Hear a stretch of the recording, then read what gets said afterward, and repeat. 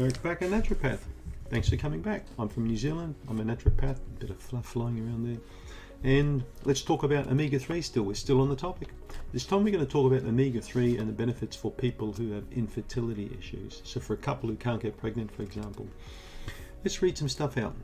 Omega-3 obtained through the diet, as well as by way of supplementation, has been shown to aid both women as well as men when it comes to improving chances of having a child. Both a woman's ovulation and egg quality improves in addition to the man's sperm count and health. Excuse me. So the motility of the sperm improves, the quality improves, lots of things improve.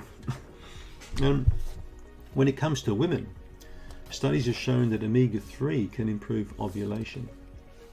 EFAs, or essential fatty acids, are crucial, especially during the ovulation phase, as they promote the formation of healthy cervical mucus, as well as improving uterine blood flow. So progesterone levels also become more balanced.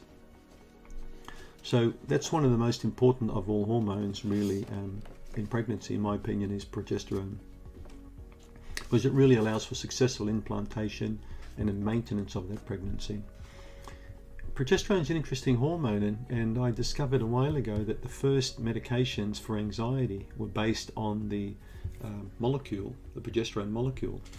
So progesterone is an amazing hormone that makes a woman feel really good.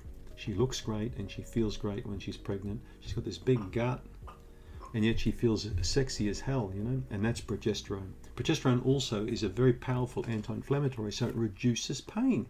And when you've got this big thing growing inside you and you're pulling your back all in weird angles and all that kind of stuff, it's going to hurt, and progesterone helps.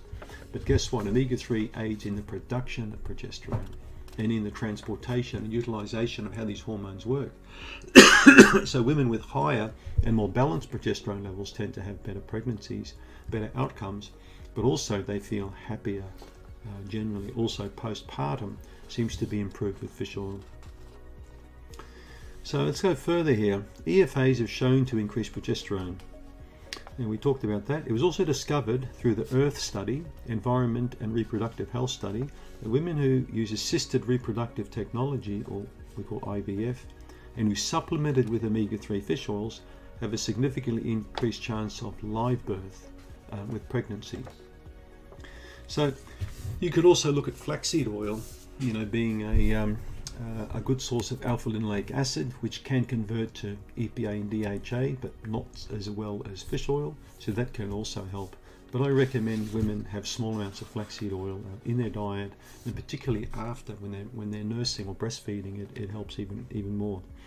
When it comes to men, a study published in the Journal of American Medical Association involving 1,700 guys discovered that omega-3 fish oil was associated with high sperm counts, improved sex hormones, and larger testes, all associated with improved male fertility. So you can't go wrong. So how much would you take? Well, I'd probably take 3,000 milligrams a day, around about 3,000. So a capsule 3 times per day, both for men and women, pre-conception. Watch what happens. I'm smiling. See you later.